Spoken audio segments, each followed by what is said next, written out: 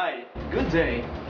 Do you know that a lot of people around us nowadays are using cameras? They have cameras. But the question is, do they know what are the terminologies need to familiarize with in handling cameras? Well, we are going to discover this, and we need to know about this. So kindly watch out this video. One of the terminology in camera handling that we need to show up is panning.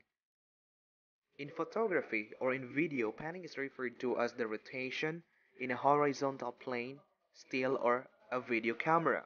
This is to leave the subject in the same portion of the frame to emphasize or to de-emphasize the subject respectively.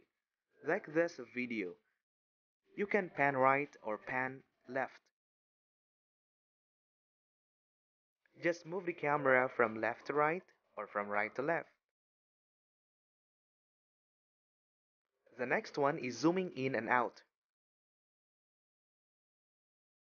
When you zoom in your subject, just press the zoom in button of your camera.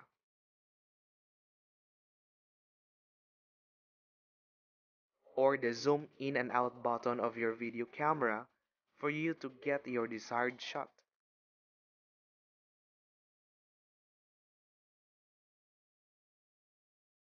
By pressing the zoom in to the right, it will make your subject closer.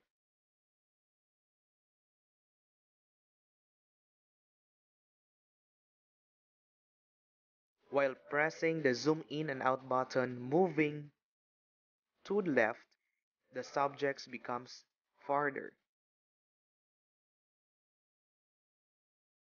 In contrast to the zoom in and out, there is also a term called dollying in and out also, but of the same effects. The only difference is that when you, as a cameraman, when dollying in, you will move closer to your subject or move farther from it if you are going to dolly out. Unlike zoom in and out, only zoom in and out button is going to press.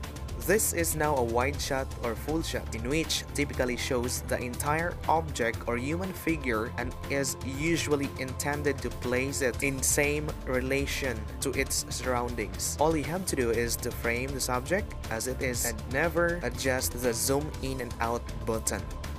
Look at this clip. The subject is like from a medium distance, that is only from head to elbow or from diaphragm can be seen. This is called medium shot.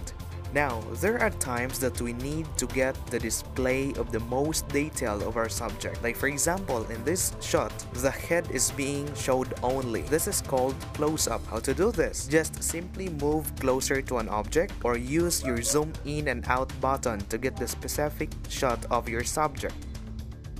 This is now how to establish the rule of thumb or the so-called rule of thirds. In the viewfinder of your video camera, just imagine that you are dividing the screen into three parts or objects. Like this, the person standing, the garden, and the pathway. In between them, there is always an object involved, tree and a building respectively. Finally, in this video presentation, we have the so-called top view or bird's eye view shot. Be sure that you are looking towards your object. Just position your camera above the building or a tree or something that is higher than of your subject. So, how do you find? So now, you know already what are those necessary things, terminologies that we need to discover about camera handling. So, I have a little question. How do you call this shot? Or how do you consider, or what do you call this shot?